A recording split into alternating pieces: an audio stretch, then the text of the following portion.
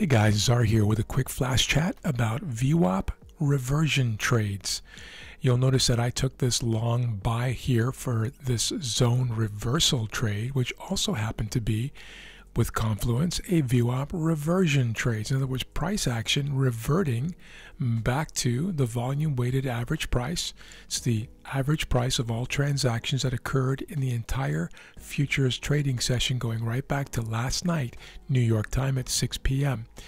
And so we often see this, guys. We see a move that might start way up here above Vwap, drive all the way down, get overextended into the 2.5 standard deviations, which is pretty extended, and then all of a sudden break structure, find support like you see over here on the left-hand side, and then revert all the way back and tap Vwap.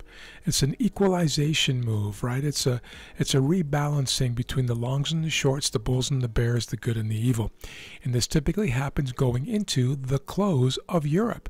It is currently 11:28. In 2 minutes, all of Europe is closed. The UK, Frankfurt, and all the other markets are shut for the day, and only North America is left.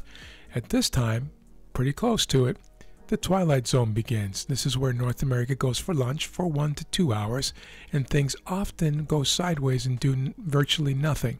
Not always. Sometimes we have incredible moves during the twilight zone, but I wouldn't build a model on it, as you've heard me say many times.